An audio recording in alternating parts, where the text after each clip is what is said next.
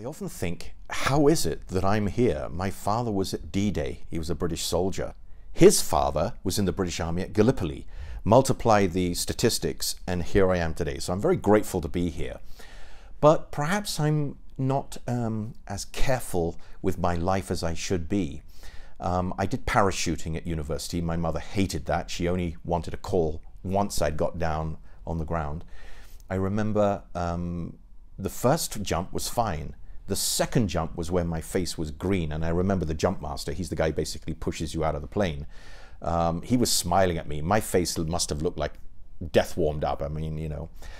Anyway, the lines developed and I got down on the ground. And you had to land right where they said you had to land, because over there was the sea and over there was, I think it was Aspinalls. There was a zoo with open air tigers and lions watching the meat coming down out of the sky. So I survived that.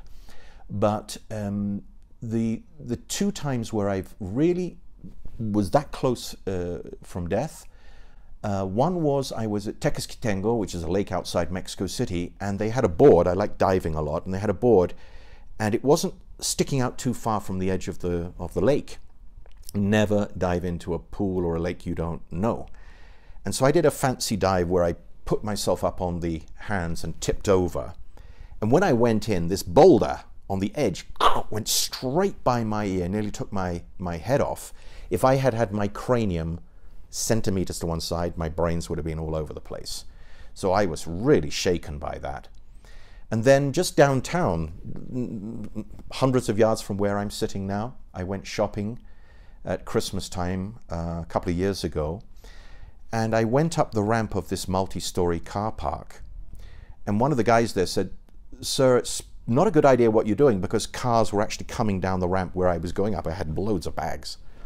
So I deposited the bags, and there was a little stairway. I was wearing trainers with a good grip, and I was coming down and I had my hand on the wall. I remember this distinctly. I was coming down very slowly. Suddenly, I'm through a hole in the wall.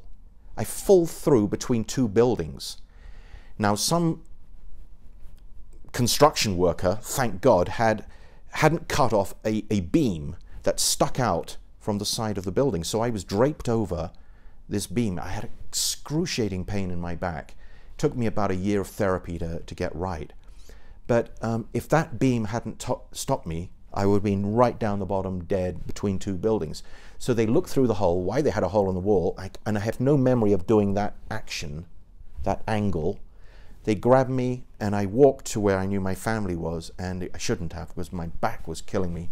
But that was the other time where I had the near-death experience. I think the stupidest one was obviously the diving, because I had control over that. But this one came out of nowhere.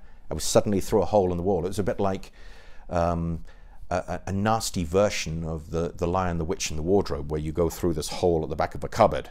But this one was a really nasty one.